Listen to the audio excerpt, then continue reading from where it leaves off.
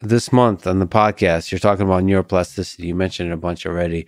Is there something you're looking forward to specifically, like something maybe you're fascinated by that jumps to mind about neuroplasticity, this fascinating property of the brain? Yeah, I think that it's clear there's one facet of neuroplasticity that is very well supported by the research data that hardly anyone has implemented in the real world.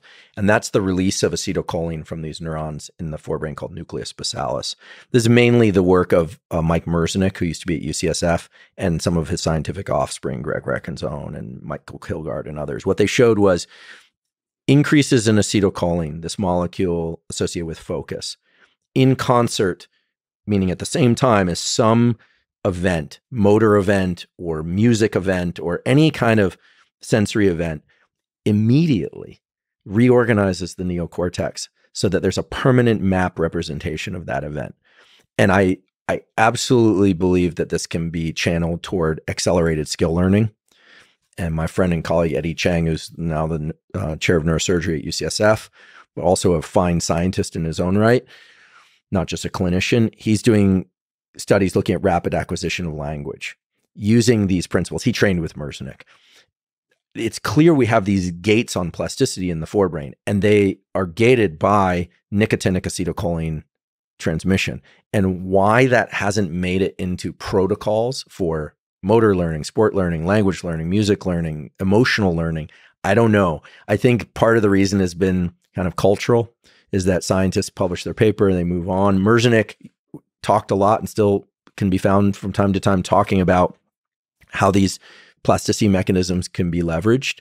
But he had a commercial company, and so then people kind of backed away from it a little bit. I think he was, to be honest, I think Merzenich was ahead of his time.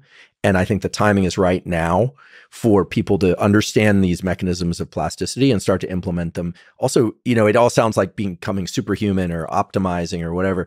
All that, yes. But also, what about kids with language learning deficits or with dyslexia or just performance in school in general? You know, I have a deep interest and concern for the future of science and mathematics, and in not just in this country, but all over the world.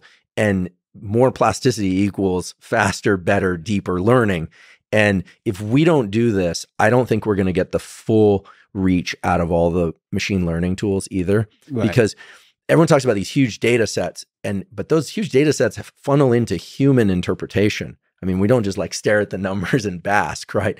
So the human brain, I think, needs to leverage these plasticity mechanisms to keep up with the thing that's happening very, very fast, which is technology development.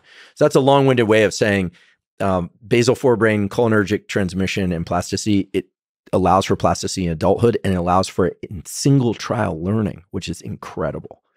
But how do we leverage that? Like in the physical space, taking actions, or is there some chemicals that can stimulate neuroplasticity? Like what? I think it's the intersection of the two. Yeah. I think it's being engaged in a physical practice while enhancing pharmacology.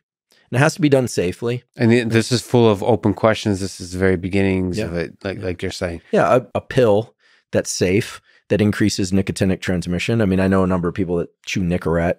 Actually, I have a Nobel Prize winning colleague at Columbia, not to be named, who chews like 6 pieces of Nicorette in a half-hour conversation with him.